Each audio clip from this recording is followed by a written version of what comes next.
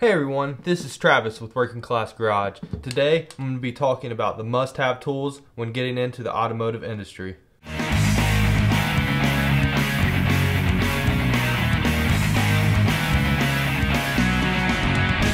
So if you're watching this video and you're thinking about getting into the automotive industry, I'm going to go over some of the tools that I think are a necessity when starting out. Now I'm not going to go over every tool you need to work on cars. I'm just going to be talking about the things that you should probably have on your first day of work when you show up.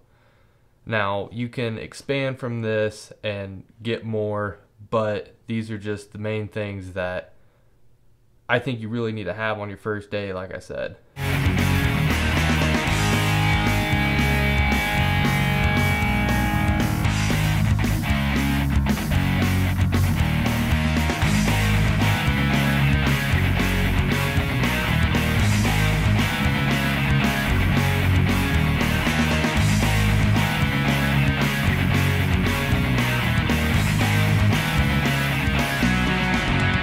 So when you first start out in the automotive industry, you're going to mainly be doing oil changes, tire rotations, changing air filters, changing batteries, changing wiper blades, just very basic stuff.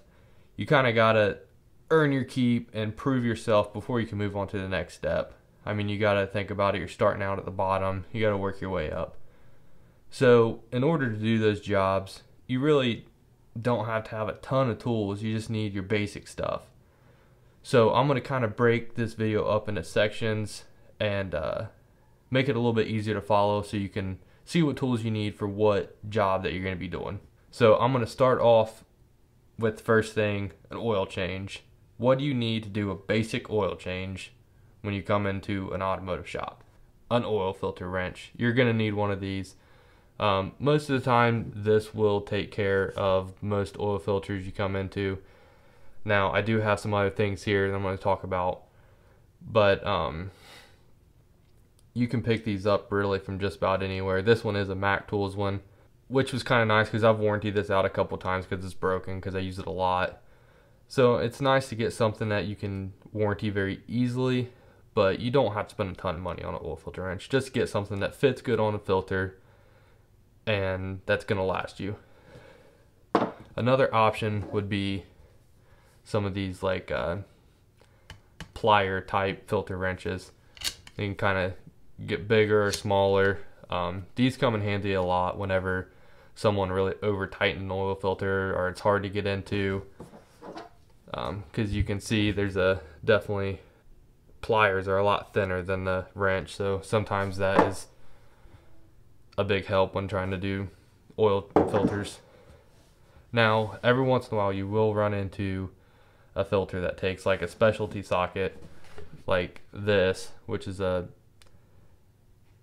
oil filter socket set. Now I use the 32 millimeter a lot in the GM world. Any of the Ecotechs and a couple other engines have those, along with the 24 millimeters used a lot in the GM world. And then there's other applications. I know Ford, BMW, all kinds of people use them. So you're probably going to need these eventually, but it's not something that you're going to need right off. And then you'll get into your different cups and stuff sometimes that you need. This one's for a, I got it to use on the Pontiac Vibes. They have Toyota engines in them, and some of them have a plastic cap on the filter that is pretty hard to get off unless if you have the right socket. It kind of has teeth and you can see kind of grabs it. So once again, not something that you're going to have. It just depends on what you're working on. If you're working on a lot of cars that take stuff like this, then you're probably going to want to get one. And then you also got your different types of claws. These are just kind of a luxury to have sometimes, makes things a lot easier. These are great for whenever people over tighten oil filters and you can't get them off. These things have got me out of bunch of bad situations. And then you're gonna need a couple wrenches. Just starting out, you don't really have to invest in like a snap-on wrench and spend $300 on a wrench set. There's so many great options for wrenches out right now, and I'm sure I'm going to talk about that in future videos, but for now I mean, if you're just starting out and you don't even know if you want to do this for a career or not, I would just go with like this is actually one of the first wrenches I got. It's just a standard Craftsman wrench. Now the downside to wrenches like this is they don't really have that much length, so you're not going to get a ton of leverage on them. But all in all, I mean, this is going to work to break a drain plug loose and tighten it back up. So those are the things that you need to do an oil change: to take an oil filter off, to pop a drain plug loose, let the oil drain out, just your basic things. Nothing really there that you have to invest too heavily in. And I will be listing below links to all these tools and things I recommend. Not these exact tools. Some of them might be exact what I have. Some of them are just things you can kind of skimp on and get something a little cheaper. Because like I said, you don't even know if you want to do this for a living yet. You may get into the automotive field and be like, this sucks, I don't want to do this. And it's just personal preference. So before I keep rambling on, let's move on to the next thing. So starting out in the automotive industry as a lube tech, your most important thing, in my opinion, is the inspection. You got to make sure you do a thorough inspection each time, because you could potentially be missing a ton of money for the shop, and you could also be missing stuff that's safety related for the customer. So you definitely don't want to leave them going out of the shop with a loose wheel bearing or a loose tie rod or brakes that are about to be metal on metal. You definitely want to be thorough on your inspections. So some tools to help you do that: for one, flashlights. Get a flashlight.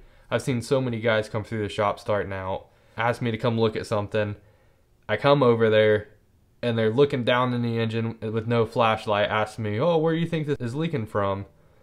I'm like, well, to start off with, you have a flashlight so I can actually see what you're looking at. So get a flashlight. It doesn't have to be the fancy Streamlight. I actually just recently upgraded to one of these, but I will say this light is awesome. This is a Streamlight Stinger. It's the LED, it's a new version. I forget the exact lumens or whatever, but it's plenty bright enough, I can tell you that. I would at least recommend something like this. This is actually a Streamlight 2.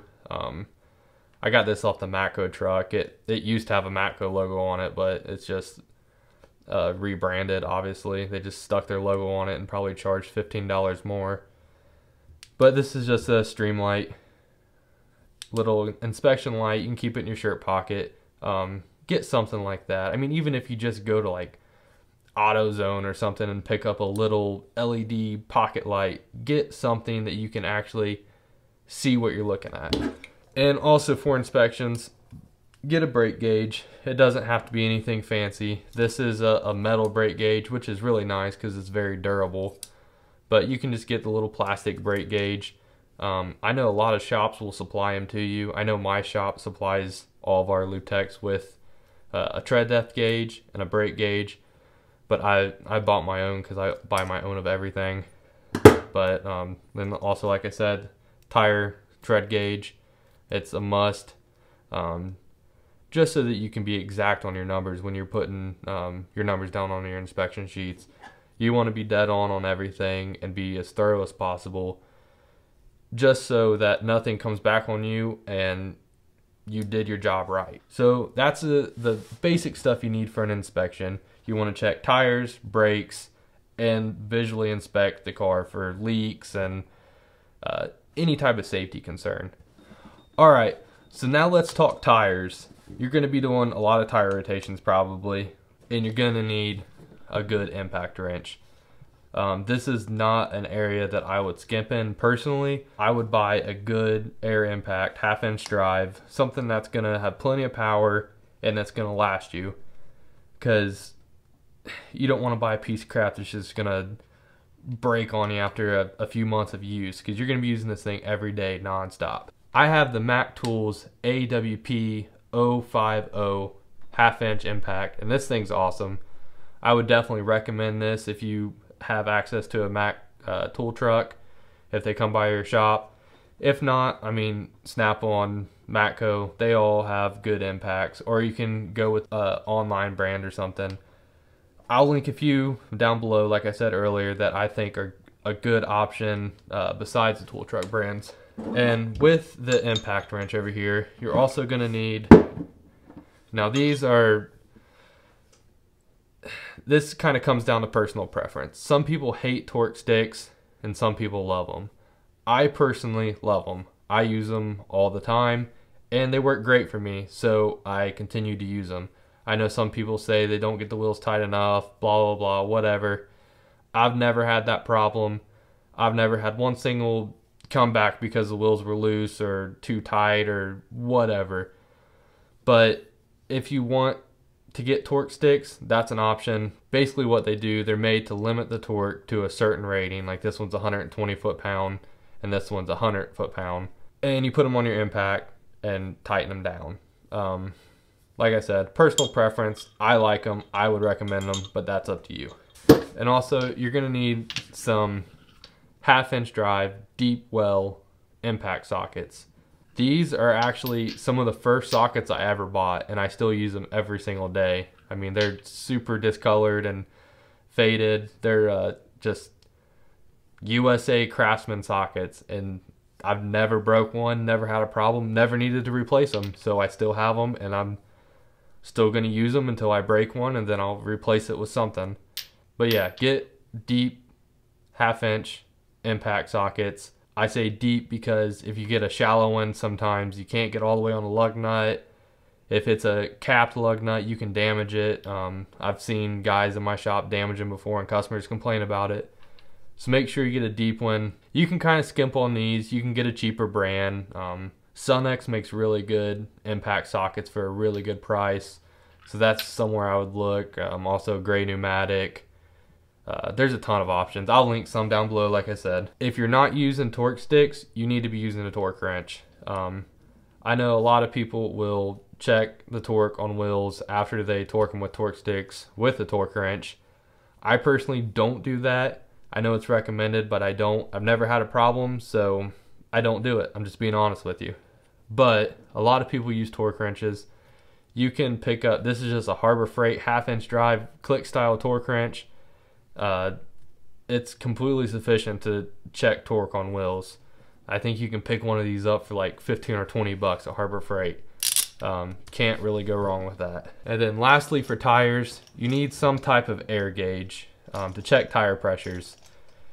You don't really have to get one this fancy, although I would kind of recommend getting one this fancy because the tire pressure systems in cars nowadays are so advanced that, I mean, plus or minus 5 psi could potentially set a light, and that would cause the customer to come back and be unhappy that they have to make another trip to the dealership or shop or wherever you work.